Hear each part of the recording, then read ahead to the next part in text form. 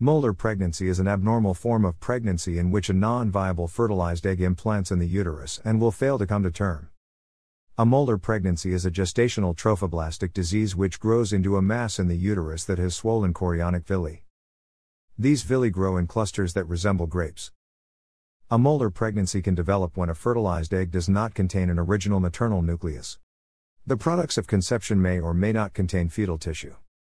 It is characterized by the presence of a hydatidiform mole. Molar pregnancies are categorized as partial moles or complete moles, with the word mole being used to denote simply a clump of growing tissue, or a growth. A complete mole is caused by a single sperm or two sperm combining with an egg which has lost its DNA. In the first case, the sperm then reduplicates, forming a complete 46 chromosome set. The genotype is typically 46/20 due to the subsequent mitosis of the fertilizing sperm but can also be 46/XY. 46 is not observed. In contrast, a partial mole occurs when a normal egg is fertilized by one or two sperm which then reduplicates itself, yielding the genotypes of 69XXY or 92XXXY. Complete hydatidiform moles have a 2 to 4% risk of developing into choriocarcinoma in Western countries and 10 to 15% in Eastern countries and a 15% risk of becoming an invasive mole. Incomplete moles can become invasive but are not associated with choriocarcinoma. Complete hydatidiform moles account for 50% of all cases of choriocarcinoma. Molar pregnancies are a relatively rare complication of pregnancy, making up 1 in 1,000 pregnancies in the US, with much higher rates in Asia. Vesicular mole molar pregnancies usually present with painless vaginal bleeding in the 4th to 5th months of pregnancy. The uterus may be larger than expected, or the ovaries may be enlarged. There may also be more vomiting than would be expected. Sometimes there is an increase in blood pressure along with protein in the urine. Blood tests will show very high levels of human chorionic gonadotropin. The cause of this condition is not completely understood.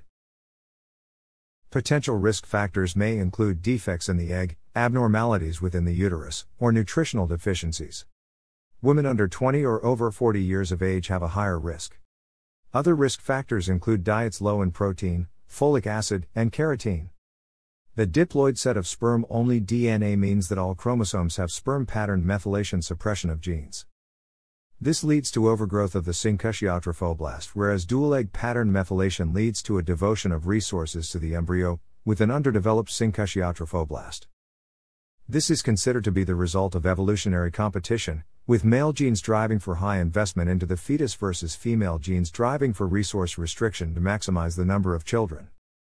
A hydatidiform mole is a pregnancy/conceptus in which the placenta contains grape-like vesicles that are usually visible to the naked eye. The vesicles arise by distension of the chorionic villi by fluid. When inspected under the microscope, hyperplasia of the trophoblastic tissue is noted. If left untreated, a hydatidiform mole will almost always end as a spontaneous abortion. Based on morphology, hydatidiform moles can be divided into two types: incomplete moles, all the chorionic villi are vesicular, and no sign of embryonic or fetal development is present. In partial moles, some villi are vesicular, whereas others appear more normal, and embryonic/fetal development may be seen, but the fetus is always malformed and is never viable. Uterus with complete hydatidiform mole. In rare cases, a hydatidiform mole coexists in the uterus with a normal, viable fetus. These cases are due to twinning. The uterus contains the products of two conceptions, one with an abnormal placenta and no viable fetus, and one with a normal placenta and a viable fetus. Under careful surveillance, it is often possible for the woman to give birth to the normal child and be cured of the mole. In most complete moles, all nuclear genes are inherited from the father only. In approximately 80% of these androgenetic moles, the most probable mechanism is that an empty egg is fertilized by a single sperm, followed by a duplication of all chromosomes/genes. In approximately 20% of complete moles, the most probable mechanism is that an empty egg is fertilized by two sperm. In both cases, the moles are diploid. In all these cases, the mitochondrial genes are inherited from the mother, as usual. Most partial moles are triploid. The nucleus contains one maternal set of genes and two paternal sets. The mechanism is usually the reduplication of the paternal haploid set from a single sperm, but may also be the consequence of dispermic fertilization of the egg.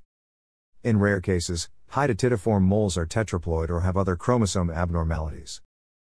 A small percentage of hydatidiform moles have biparental diploid genomes. As in normal living persons, they have two sets of chromosomes, one inherited from each biological parent. Some of these moles occur in women who carry mutations in the gene NLRP7, predisposing them towards molar pregnancy. These rare variants of hydatidiform mole may be complete or partial. Transvaginal ultrasonography showing a molar pregnancy and ultrasound hydatidiform mole on CT, sagittal view hydatidiform mole on CT. Axial view. The diagnosis is strongly suggested by ultrasound, but definitive diagnosis requires histopathological examination. On ultrasound, the mole resembles a bunch of grapes. There is increased trophoblast proliferation and enlarging of the chorionic villi, and angiogenesis in the trophoblasts is impaired.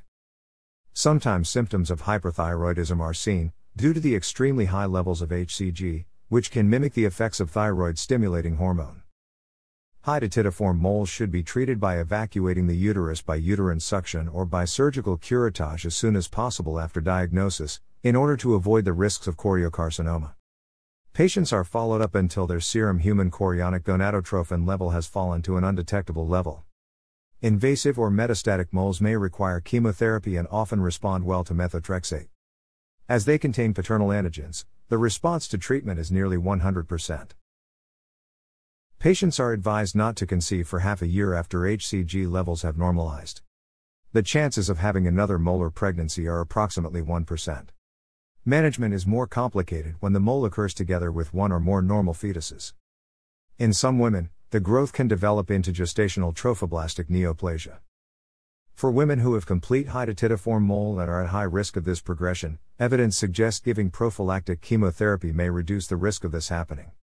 However, PChem may also increase toxic side effects, so more research is needed to explore its effects. The uterine curettage is generally done under the effect of anesthesia, preferably spinal anesthesia in hemodynamically stable patients. The advantages of spinal anesthesia over general anesthesia include ease of technique, favorable effects on the pulmonary system, safety in patients with hyperthyroidism, and non-tocolytic pharmacological properties. Additionally, by maintaining patients' consciousness, one can diagnose the complications like uterine perforation, cardiopulmonary distress, and thyroid storm at an earlier stage than when the patient is sedated or is under general anesthesia. More than 80% of hydatidiform moles are benign. The outcome after treatment is usually excellent. Close follow-up is essential to ensure that treatment has been successful. Highly effective means of contraception are recommended to avoid pregnancy for at least 6 to 12 months. Women who have had a prior partial or complete mole have a slightly increased risk of a second hydatidiform mole in a subsequent pregnancy, meaning a future pregnancy will require an earlier ultrasound scan. In 10 to 15% of cases, hydatidiform moles may develop into invasive moles. This condition is named persistent trophoblastic disease. The moles may intrude so far into the uterine wall that hemorrhage or other complications develop. It is for this reason that a post-operative full abdominal and chest X-ray will often be requested. In 2 to 3% of cases, hydatidiform moles may develop into choriocarcinoma, which is a malignant, rapidly growing, and metastatic form of cancer. Despite these factors which normally indicate a poor prognosis, the rate of cure after treatment with chemotherapy is high. Over 90% of women with malignant, non-spreading cancer are able to survive and retain their ability to conceive and bear children. In those with metastatic cancer, remission remains at 75 to 85%, although their childbearing ability is usually lost. Hydatidiform moles are a rare complication of pregnancy, occurring once in every 1,000 pregnancies in the US, with much higher rates in Asia. The etymology is derived from hydatidosa, referring to the watery contents of the cysts, and mole. The term, however, comes from the similar appearance of the cyst to a hydatid cyst in an echinococosis. Thanks for watching.